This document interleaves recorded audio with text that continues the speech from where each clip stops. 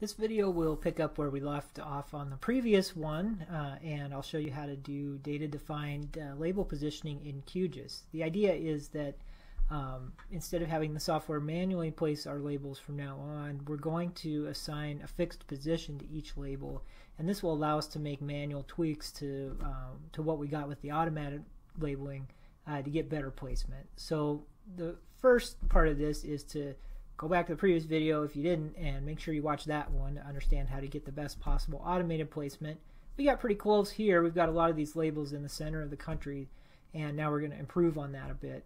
What we need to do is look at our data first. Let's go to the attribute table, and we'll try to figure out, we need to find a field that's got a unique value for each record that we can use. I'm going to use this sovereignty field because here for Africa, each polygon has a different sovereignty value in this, showing what country it belongs to.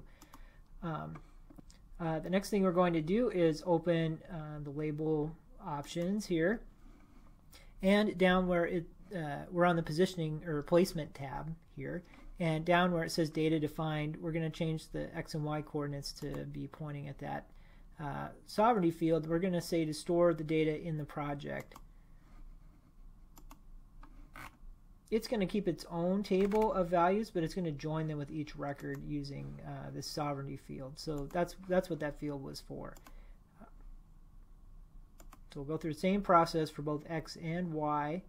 And now we'll do the same with rotation. So just choose store data in the project for each of these three. And now we've got some additional options with these buttons up here. For example, if we wanted to move a label, now we just click this button. We click the label and we can drag it. So we could do a little bit of cleanup to move these labels outside their countries into the ocean where we've got a little more space to work with.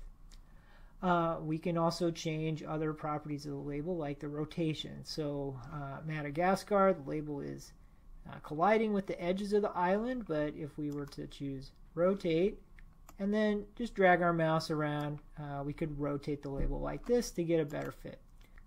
Another thing you can do here is choose to change the label. So you click this, and we could do something like change the label size. So maybe I want to reduce the size of this label a little bit. For Burkina Faso, I just had to kind of double click it there. You might have to fuss with it a bit, but it eventually worked when I double clicked it just right. I've got 9-point font on here right now, so maybe I want to reduce the size to be 7. And if I apply that, click OK, I can see this label has been made a little smaller, so I can deal with it.